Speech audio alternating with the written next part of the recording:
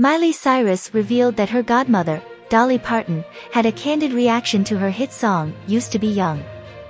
In an interview with Harper's Bazaar, Miley shared that Parton, who is 80 years old, felt the lyrics of the song were unfair, considering Miley is still young and beautiful.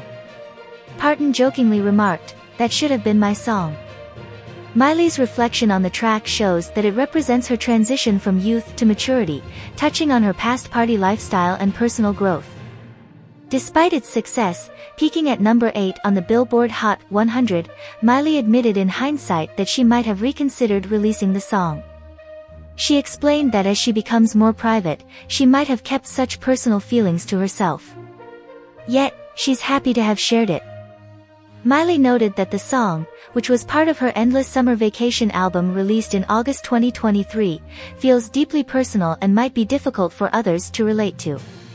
However, its vulnerability and openness resonate with many listeners, making it a significant part of her musical journey.